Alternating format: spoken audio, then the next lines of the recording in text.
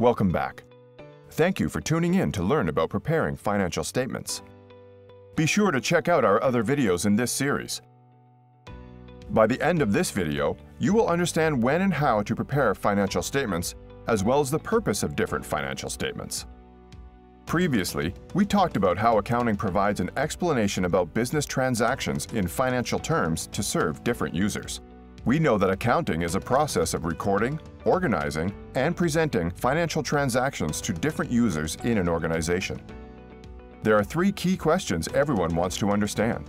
How much wealth was created? What is the accumulated wealth of the organization? What was the cash movement? These questions are answered by preparing the income statement, balance sheet, and cash flow statement, respectively. Once these financial statements are prepared, they serve users in a variety of ways, such as interpreting day-to-day transactions and reducing uncertainty about an organization's performance.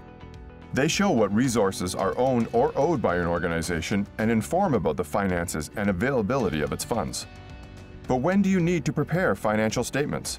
They can be done at different time intervals, for example, monthly, quarterly, and annually. For internal purposes, organizations can prepare financial statements as many times as they need to, but for external purposes, it's most commonly done on an annual basis. We call this annual period a fiscal year. The statements of income and cash flows provide insights about an organization's business for the entire year, while the statement of financial position provides a snapshot at a given time, usually the end of the year. In a previous video, you learned that senior leadership and management is responsible for preparing financial statements. They do this with support of their accounting and finance teams, which typically involve the CFO, SFO, financial officers, bookkeepers, and others. It is their responsibility to implement the full accounting cycle. All information pertaining to an organization flows in a systematic way. When an event is recognized as a transaction, it signals the first step in the preparation of financial statements. As soon as a transaction occurs, it gets captured in a respective journal. There could be a variety of journals depending on the type of organization, but all journals are listings of transactions relevant to that journal. From there, the information travels into ledgers, which are books of original entry and where different accounts pertaining to an organization are drawn up. At the end of each period, these accounts are closed and the listing of balances is shown in what's known as a trial balance. Because of the revenue and expense recognition principles, the accounts in the trial balance often need to be adjusted. Once adjustments are made, we are ready to prepare the complete set of financial statements, which includes the income statement, followed by a balance sheet and a cash flow statement. It also includes statement of changes in retained earnings and notes to financial statements. Now, the accounting books are closed for the period and reviewed or audited by an independent auditor, if applicable. One of the most important financial statements is the statement of income. Its other names include income statement, statement of operations, statement of comprehensive income, or profit and loss statement. The overarching purpose of an income statement is to show how much wealth is generated by an organization during a fiscal year. It shows the relationship between revenues and expenses and the resulting profit or loss.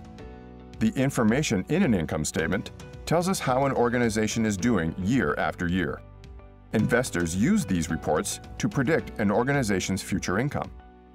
Similarly, lenders use income statements to understand whether an organization can repay its loans and fulfill its obligations. Here's an example of an income statement. It is important to understand the format of an income statement because the underlying logic is universal and applies to all organizations. The name of the organization is found at the top, followed by the report title and time period for the report. Note that it says "for the year ended." It means this report explains the revenues and expenses for the entire year of 2021, ending on December 31st, 2021. Each line item in this report is an account within the ledgers of this organization. The top part shows the revenues, with expenses in the middle and resulting profits or losses on the bottom. After preparing the income statement, we work on the balance sheet, also known as Statement of Financial Position. We already know that a balance sheet helps its readers understand the accumulated wealth of an organization at a given point in time. It describes what an organization owns, owes, and the investment from its owners. It helps users understand whether an organization is reliant on its owners' monies or if it is borrowing from others. It brings everything together in the form of a basic accounting equation, which says assets are equal to liabilities and equity. Let's take a closer look at our balance sheet.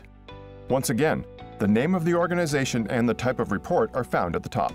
But instead of stating for the year ended, it says as at December 31st, 2021, because a balance sheet provides a snapshot of what an organization owns or owes at a given time, not throughout the year. In the main body, we start by listing assets, which are usually broken into current asset, items that last 1 year or less, for example cash in hand or in the bank, non-current or fixed asset, which are items that last for more than a year, for example land, improvements, and buildings. Once this is done, we move to the other side of the accounting equation, to the sum of liabilities and equity. We break liabilities down into current and non-current liabilities and add them to equity. As mentioned previously, equity are the resources invested in an organization by its owners. It is the sum of common stock, or the original investment of the owners, and retained earnings. Note that the sum of liabilities and equity will always be equal to assets. This is because resources supplied by the owner and non-owner are always equal to the resources that exist in the business. Next, let's look at a cash flow statement. This statement helps us understand the movement of cash from year to year, providing answers to questions such as, where did cash come from during a period? How was cash used during that period? And what was the change in the cash balance? The cash flow statement also provides insights into receipts and payments made by an organization. It does this by dividing its activities into operating, investing, and financing activities. A cash flow statement helps evaluate whether enough money is being generated through regular operations to finance its investing activities. In terms of its format, the information at the top is the same as an income statement. The main body of the report organizes activities in 3 categories. Operating activities. This is the net balance between cash receipts and expenses incurred from day-to-day operations. Investing activities. This shows an organization's acquisition of long-term investments. Financing activities. This shows how an organization is raising cash to fund operations and investments. The sum of these 3 items is equal to the net increase or decrease in cash. By adding this to the cash available at the beginning, we can determine the amount of cash remaining at the end of a period. So what else is included in financial statements? Here are a few more items. Statement of changes in retained earnings. It explains how much of an organization's net earnings are being held back in the business and what is being distributed to the owners. Statement of changes in net assets or debt. This shows the acquisition of tangible capital assets in the accounting period, as well as other significant items that explain the change in net debt and the differences between surplus and deficit for the accounting period.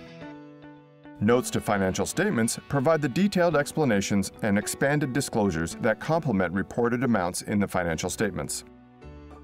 We hope this video has been helpful in understanding the steps involved in the preparation of financial statements. Subscribe to our channel and find us on our socials for future tutorials. See you next time.